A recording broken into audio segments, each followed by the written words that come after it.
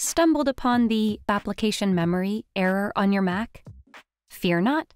In this video, we will unleash some killer solutions. First and foremost, begin by pressing Command and Spacebar to open Spotlight Search.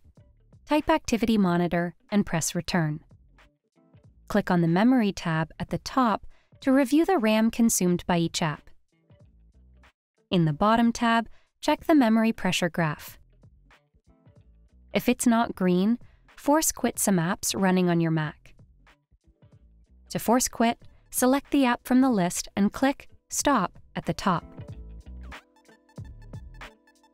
On the other hand, to resolve this issue, remove login items. Press Command and Spacebar to open Spotlight Search. Type General and press Return. Click on Login Items. Select the app name and click the minus icon to remove it. If you have more than 3 apps, consider removing at least 2. Lastly, updating your Mac should do the trick. Open the Settings app, navigate to General, and click on Software Update. It will take a few seconds to check.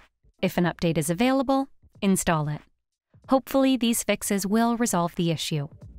Now, why not subscribe to Guiding Tech and dive into one of these videos that you might enjoy?